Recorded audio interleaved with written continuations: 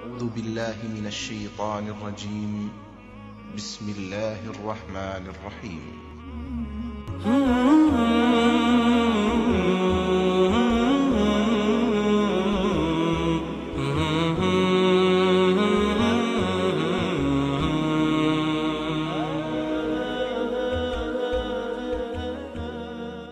بسم الله الرحمن الرحيم.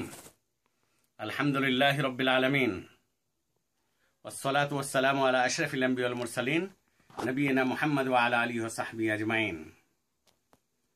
মুসলিম সমাজ হাদিসের মধ্যে এসেছে রাসূলুল্লাহ সাল্লাল্লাহু আলাইহি সাল্লাম বলেছেন যে মানুষ যদি জানতো যে নামাজের সামনে দিক দিয়ে অতিক্রম করাতে কত পাপ আছে তাহলে সে 40 বছর অপেক্ষা করা পছন্দ করত, কিন্তু নামাজের সামনে দিক দিয়ে অতিক্রম করত না।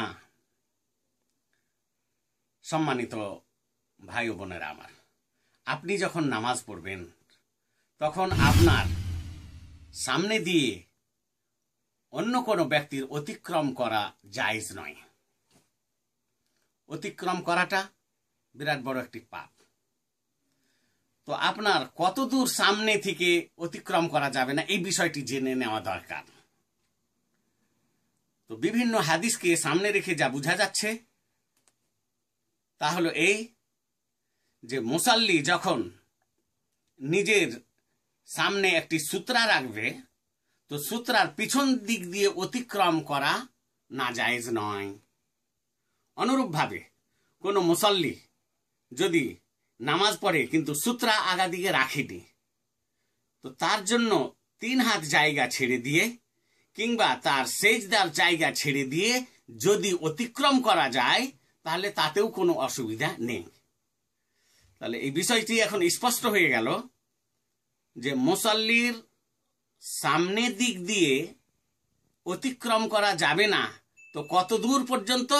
বোঝা গেল মুসাল্লির জন্য 3 হাত জায়গা ছেড়ে দিতে হবে কিংবা তার সেজদার জায়গা ছেড়ে দিতে হবে, তারপরে অতিক্রম করলে কোনো বাধা নেই। এটাই হচ্ছে শরীয়তের বিধান। এটাই ওলামায়ে কেরাম সিদ্ধান্ত নিয়েছেন। আর রাসূলুল্লাহ সাল্লাল্লাহু আলাইহি সাল্লাম যখন কাবা ঘরে ঢুকে নামাজ পড়েছিলেন তখন ওই 3 হাত জায়গা রেখেছিলেন নিজের সেজদা দেওয়ার জন্য। ওয়ালের মাধ্যমে আর তার সেজদার মাধ্যমে যে জায়গাটুকু ছিল সেই জায়গাটুকু প্রায় 3 হাতের মতো ছিল। সুতরাং এই হাদিসকে কেন্দ্র করে ওলামায়ে কেরাম এটাই সিদ্ধান্ত নিয়েছেন যে মুসাল্লির জন্য 3 হাত জায়গা ছেড়ে দিয়ে বা সিজদার জায়গা ছেড়ে দিয়ে যদি কেউ অতিক্রম করে তো এটা নাজায়েজ নয়। আশা করি এই বিষয়টি স্পষ্ট হয়ে গেছে। এই জন্য আর বেশি লম্বা করছি না, এখান থেকে আমি শেষ করলাম। আসসালামু আলাইকুম ওয়া রাহমাতুল্লাহি ওয়া বারাকাতুহু।